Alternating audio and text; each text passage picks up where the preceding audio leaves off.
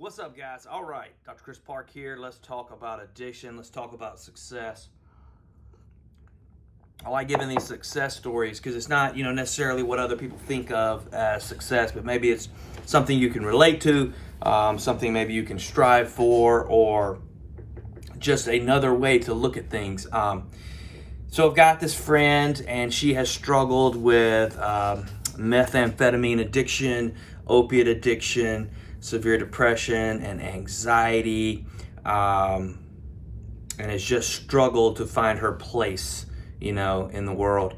But after we've worked towards some things, right, in her life, and she became pregnant, and she took that as an opportunity. Obviously, she cared about the baby, and she got clean.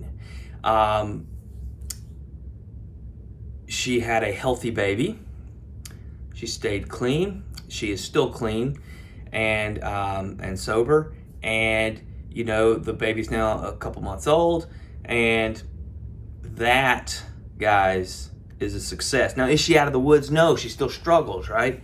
Still struggles with all the old feelings and cravings and stressors in her life. But I can see a change in her because she's getting further away from that life. You know what I mean? And she's getting closer to building this new life, this better life.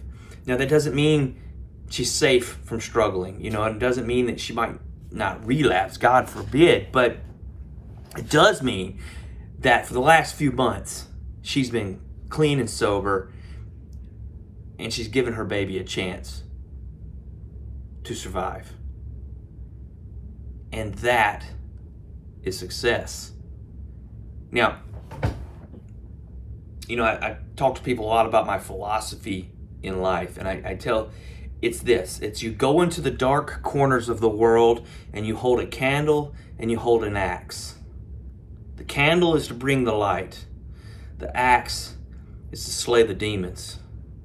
All right, guys. Hope y'all have a great day. Get out there. Do something positive. Peace.